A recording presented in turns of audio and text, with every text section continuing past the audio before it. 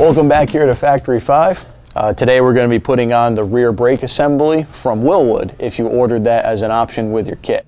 Now that everything's unpacked and out of the boxes, first thing we have to do is assemble the axle mounting bracket to the caliper mounting bracket. So we're going to go ahead, find those two bolts, put that together and tighten those down.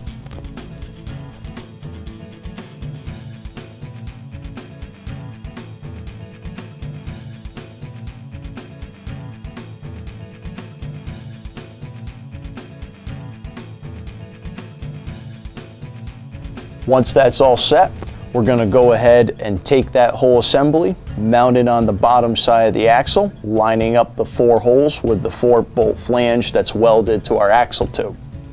Go ahead, put those in, tighten them up. You can go ahead and feel free to use a dab of Loctite if you want as well.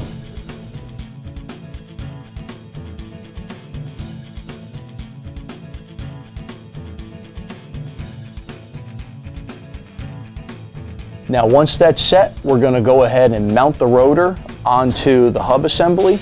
Now take note, Wilwood does include an axle centering ring that may need to be used depending on what axles you have on your car.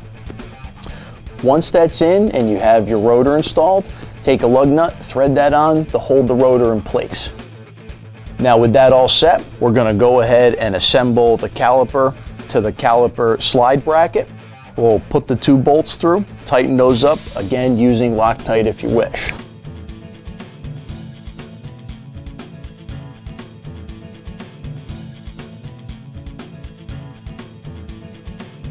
With that now in place, we're going to go ahead, take our pads, install them in, making sure that the clips are securely against the calipers.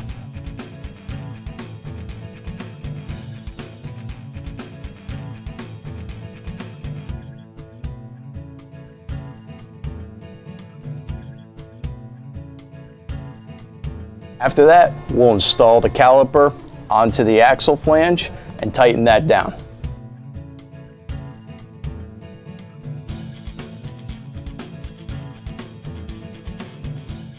From there, your Wilwood brakes are now installed and everything's ready to go. See you next time.